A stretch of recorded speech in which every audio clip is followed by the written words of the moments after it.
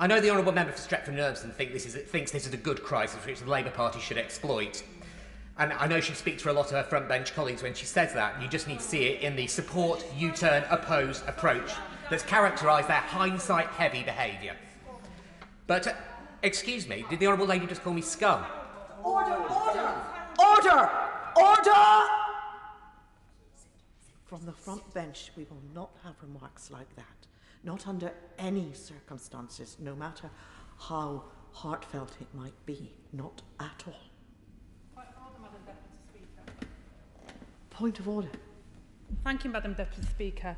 I think one of the things I'd ask your guidance on is the honourable members saying things about the front bench which is inaccurate in their speech, and I'd ask them to withdraw it.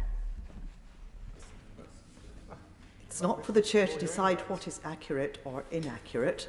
I cannot make such a judgment, but of course I will ask the Honourable Gentleman to be reasonable in what he says and to be careful of his remarks. And I'm sure that if the Honourable Gentleman feels that he has said anything that is offensive to the Honourable Lady, then he will undoubtedly withdraw and apologise immediately.